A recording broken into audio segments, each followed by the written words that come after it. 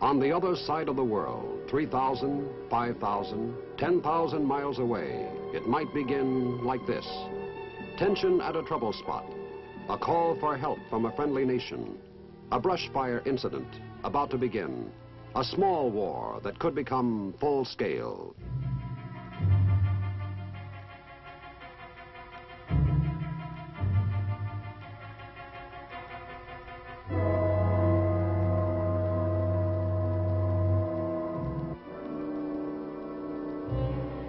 To answer this ever-present danger, what's up, Colonel? General Adams is coming right back. There should be a decision soon.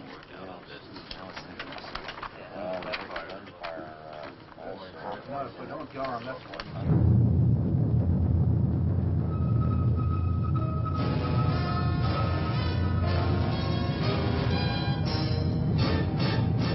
The United States Army presents The Big Picture, an official report produced for the armed forces and the American people.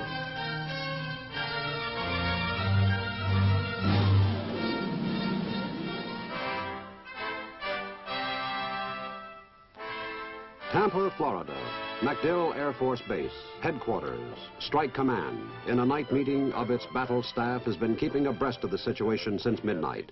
STRICOM was designed for just such an emergency as appears to be developing now. 1 hour alert. How's the weather out in this area? We have a low extending through the area, sir, but it shouldn't affect the deployment. This message is for Major Gray. Yes, sir. Standing by under this unified command are forces of the Army and Air Force, combat-ready units tailored to strike hard and fast anywhere in the world. We have Hal Jameson at STRICOM, keeping us posted on late developments. We're going to call him in. Come in, Hal. We're here in the War Room. The STRICOM staff is keeping abreast of late developments and waiting for a decision from the Joint Chiefs of Staff in Washington. Looks as if it ought to go all right, sir. General Adams, the Joint War Room has just indicated that the military buildup is proceeding rapidly north of the border. Since the last summary, a note was delivered to our ambassador. That's General Adams at the end of the table, Chief of STRICOM. His major concern is fast action in carrying out one of several strike plans if the JCS says go.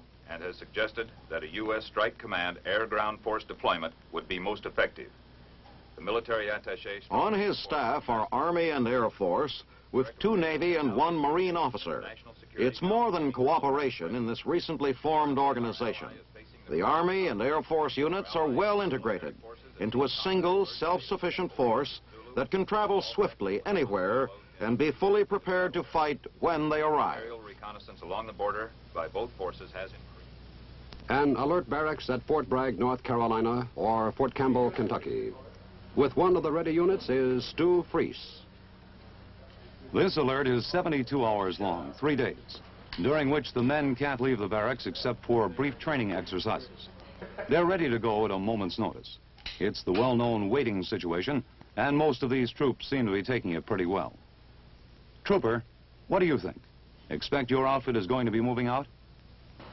I don't know. But if we do go, I'll tell you one thing. The situation over there will quiet down pretty quick. Are you the first sergeant of this company? That's right. How many hours have these men been on alert status? We've been standing by for 65 hours. If we don't get the word in about 7 hours, we don't go. Guess the troopers will be pretty glad when the alert is over. No, sir. When we go off alert, another outfit takes over, and that means we go second, and we don't like that. Right about this time, I get kind of busy, sir. I have a lot of paperwork to do. A, if we stay, and B, if we get called on this mission.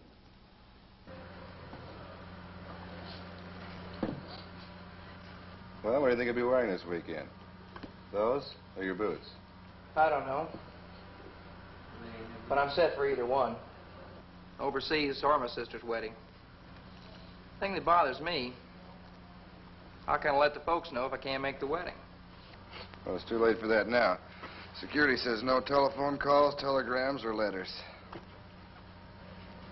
were born looking, but I'll get you this time. Not hardly. All right, give me your attention. I've just received word that this alert's been extended 5 hours. Let me remind you, you'll remain in the barracks and keep your gear in a ready status.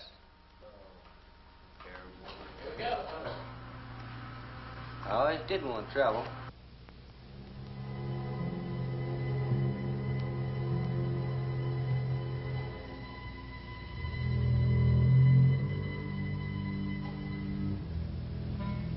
We've just had word that things are happening over at STRICOM headquarters. So the JCS War Room on the phone? Adams, sink strike. That long-awaited call has just come through from the Joint Chiefs of Staff.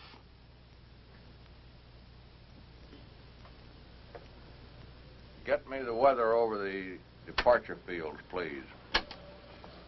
Yes? Down on reel number 2. Yes, okay. Hope the weather at Shaw's better than on the last report I saw. I know what you mean. Fighters can be airborne in 1 hour. First troop carriers can be airborne within 2 hours.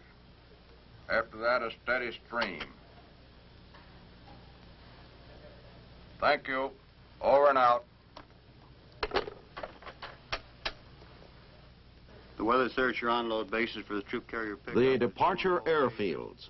Many aircraft and several points of departure are involved in a strike operation.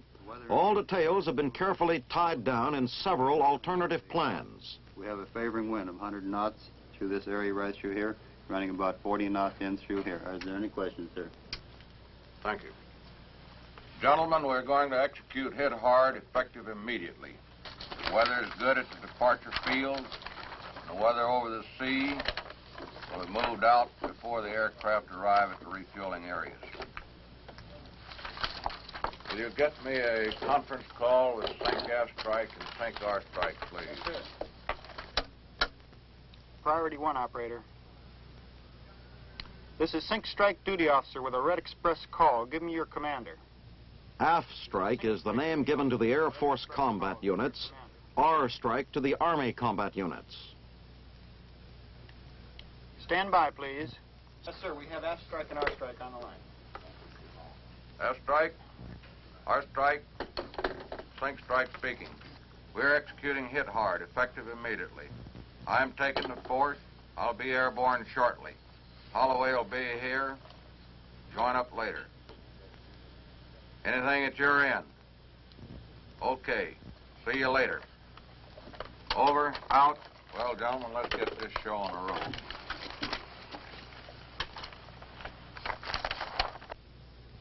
Colonel, earlier you indicated that there might be a possibility of having a word with General Adams.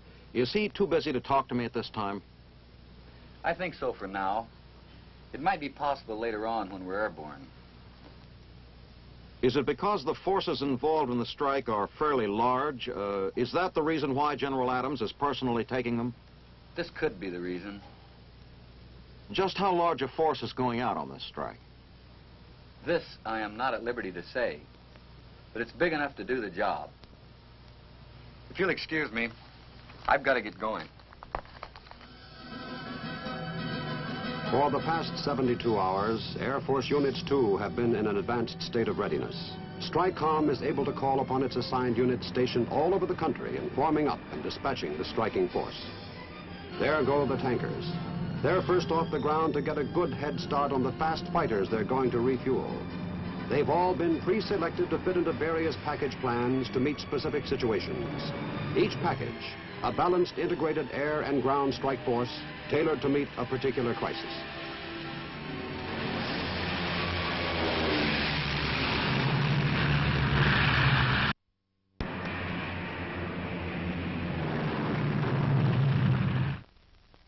The fighter pilots are being briefed up to the last moment before takeoff.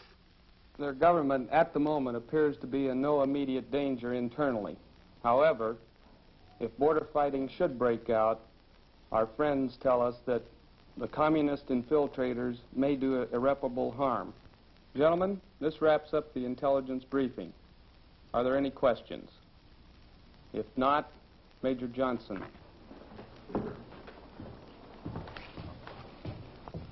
Takeoff time for the lead flight is 0600 hours.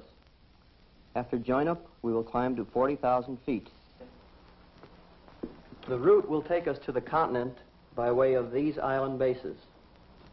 Refueling points are here, here, here, and here. Radio silence will be maintained throughout the flight, except as necessary during refueling. The rescue duck butts will be here, here,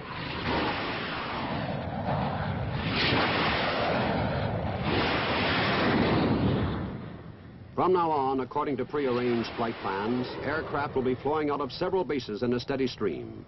Getting them all airborne quickly, having planes of varying speeds mesh properly, bringing them in without having to stack them up when they're low in fuel. These are a few of the problems of a fast STRICOM operation, and STRICOM relies on the Tactical Air Command to conduct this phase of the operation. Throughout this strike, they're watching the weather. Every change is vital information. Here's where some of the weather information is being picked up and relayed to the ground station.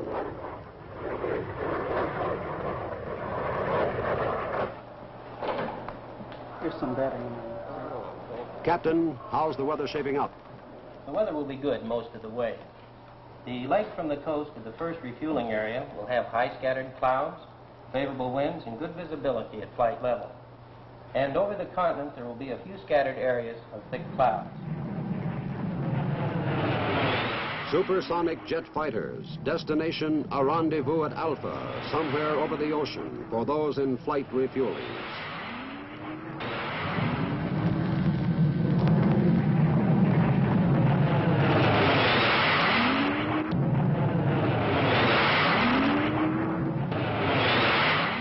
Hal Jameson is staying with STRICOM headquarters. Let's go over and catch them. They're just about to take off.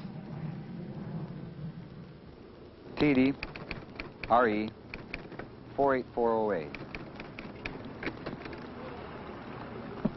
Well, it looks like we're all set. Get the manifest ready as soon as you can. All set to go, Colonel? Yes, we are. What about equipment? What goes with a headquarters like this? Any guns or tanks? No. Our problem is communications. We've got to have equipment for worldwide communications and enough to control an operation of this size. The equipment is in trucks, which will be airlifted and airdropped. There's a unit right over there. The talking bird. That goes with us. What's a talking bird? This is a very special girl. One complete communications installation which can bring an aircraft to the airfields overseas and can provide worldwide communications. What about personal equipment? You carry only a toothbrush? No, a little more than that. Each one of us in the headquarters staff has 3 bags always packed. One for the tropics, one for the cold climates, and a third with articles and clothing, basic for wherever we may go. My equipment is already aboard the aircraft, but if you're interested, I can give you an idea of what these bags contain. For the Arctic, everything from face masks to snowshoes. For the tropics, mosquito bar, insect repellent, first aid for snake bites, all the latest in personal gear for every climate possibility.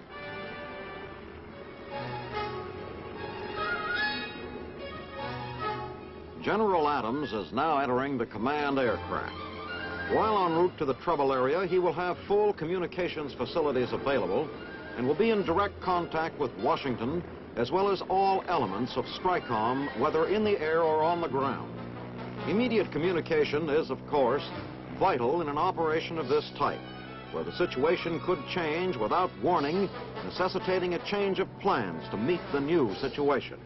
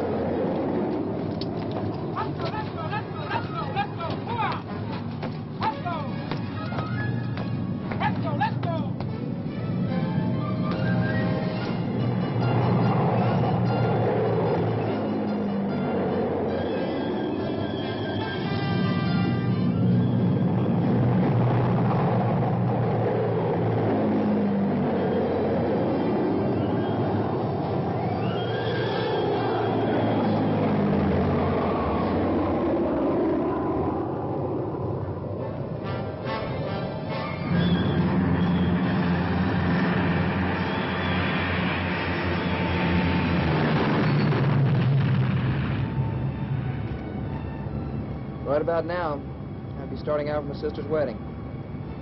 Yeah, and you'd be right in the middle of all that weekend traffic. Yeah, this way I can leave the driving to them.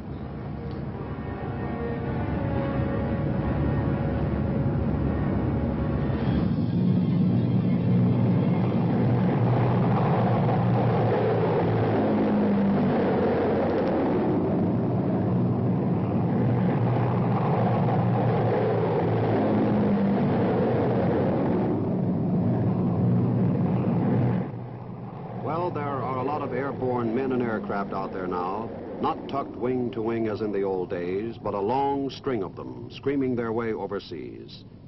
For an overall view of the situation at this time, let's get the word from Hal Jameson. Colonel, you on schedule? Very much so. General Adams has just notified the Joint War Room in Washington that the strike force of Hit Hard is off the ground and on its way, which means we are meeting our schedule. Have you received reports of what's ahead? Well, we expect the weather to be pretty good for the rest of the flight. No, sir, I didn't mean that. What's the situation on the ground? Has actual fighting broken out? No, and we hope to get there fast enough so that it won't. That's the whole idea behind Strike Command. To be on the scene, in force, so that an aggressor will change his mind. What about the possibility of talking with General Adams sometime during this flight? Well, he's going to be pretty busy until after the force actually arrives. Jack Turner went out early on one of the tankers. Some of the fighters have already reached the rendezvous for refueling. Tell us about it, Jack. This is one of the most delicate moments in the entire operation. Each fighter that comes along must slow down and jockey into position to receive a fuel line from its assigned tanker. All drogues out and ready for refueling, sir. Roger, scanners. Clear them in. Roger, going to command, sir. First flight, tanker fastball 2, ready for receivers. Roger, fastball 2, this is speed run 5. Behind you and coming up on your left drogue. Roger, speed run 5, ready and waiting. It takes plenty of practice to make this connection at 29,000 feet, traveling at about 300 miles an hour. That's about as slow as one of these fighters can fly at this altitude. That's the probe in the fighter looking for its target from the tanker, a funnel-like affair called a drogue. Looks like that fighter has come in for a perfect hookup. Speed run 2, you're cleared to back, sir. Roger. You can imagine what trouble you can run into if weather isn't on your side at a refueling station. Everything's got to be working for you out there. Weather, timing at the rendezvous, and coordination of the pilots. Jack tankers, as they become available, will make this operation much simpler. Okay, speed run flight. Back off and report below and to the left of the tankers. Left scanner to pilot. All drogues are now clear, sir.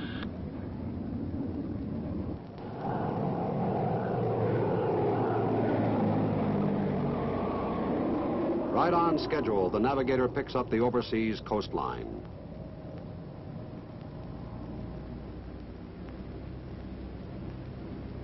Hey, there's land down there.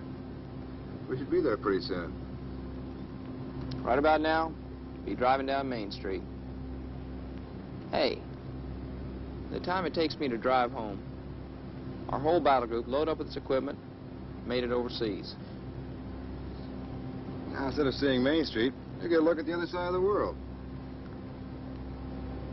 The thing that bothers me, I don't know where I am. Look, when they read about your sister's wedding on page 10, they'll read about where you are on page 1. We're approaching our staging base. We'll be landing in about 30 minutes. Okay, men, put on your steel helmets and fasten your safety belts. When we land, we'll get off the aircraft and adjust our parachutes and equipment and load on the jump aircraft.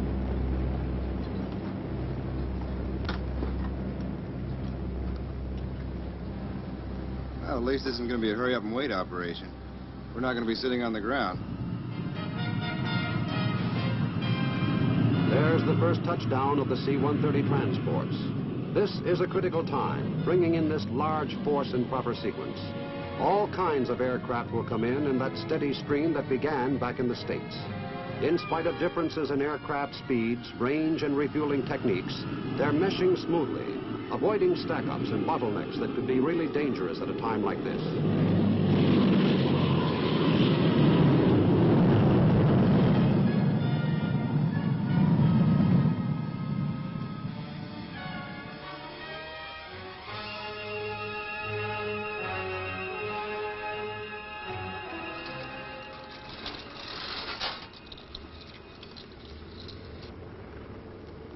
Sergeant, what about the experience of these troops?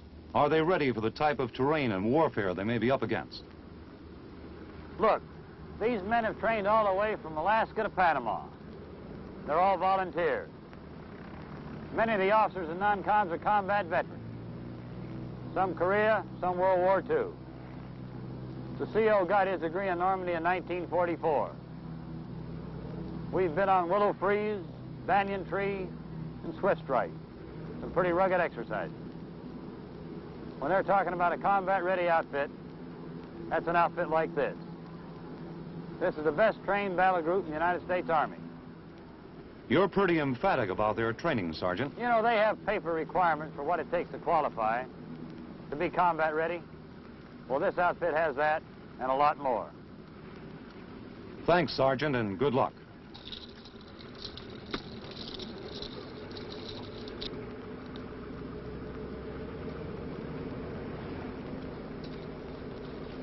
Okay, we start loading these aircraft. Be the left door, load up first, move all the way to your front, and leave the first 2 seats vacant for the jump masters. Okay, start moving in now. Keep it closed up as you go in there. Once you get in the aircraft, take your seat, and also fasten your safety belt. Keep your chin strapped down until we're airborne. Keep moving in as fast as you can. All the way down to your front. Make sure you get your seat, fasten your safety belt. This particular operation called for an overseas movement by many types of air transports. And in this operation, an overseas staging area is available for parachute and weapons issue on the ground. These troopers are reloading into assault aircraft from which they can jump. Okay, right door, start moving in. Keep it moving here, moving tight as you go in there. When you get in the aircraft, make sure you take your seat. And also get your safety belt fastened. Chin strapped down until we're airborne.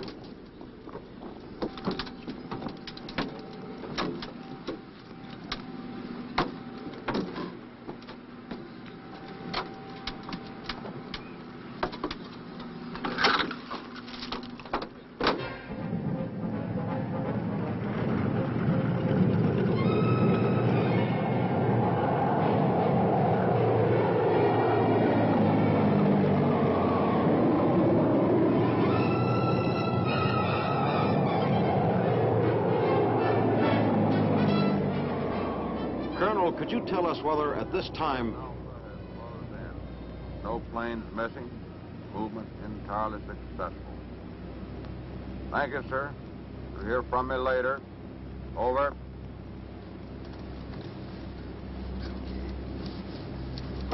General Adams has just reported to Washington that Hit Hard has arrived and is ready to do its job. Well, Colonel, do you think I could talk to General Adams now? Why don't you go ahead? General, this deployment looks like a success.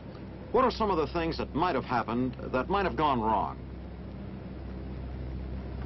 Well, when you have hundreds of aircraft in the air flying great distances, there's always the risk of mechanical failure somewhere on the way that could result in a bad accident. Fortunately, we've had none.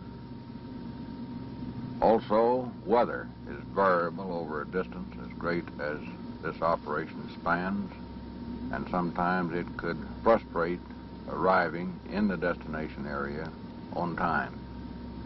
Our weather has been reasonably good and has not delayed our aircraft to any extent.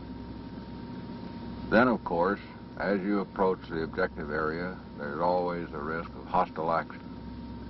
Our CASAF has been on the ground and in business for several hours, and We've had no hostile action so far, but we believe that they can take care of it if there should be any. The CASAF the General mentioned means Composite Airstrike Force.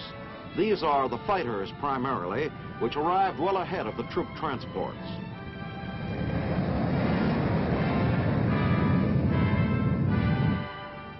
General Adams, hasn't the Army and the Air Force worked together a good many times in the past? Why is Strike Command different from what existed before? Yes, the Army and Air Force have worked together, done many great things together for many years.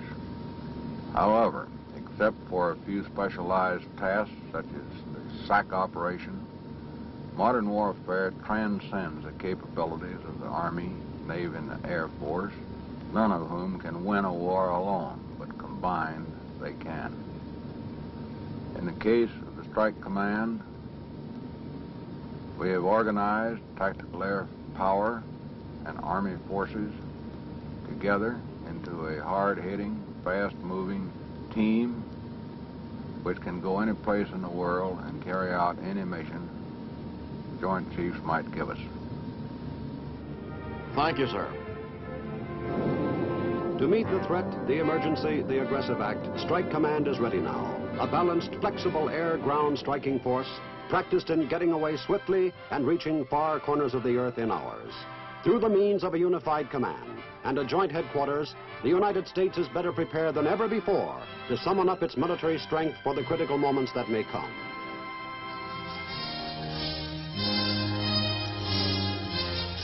The Big Picture is an official report for the armed forces and the American people. Produced by the Army Pictorial Center. Presented by the Department of the Army in cooperation with this station.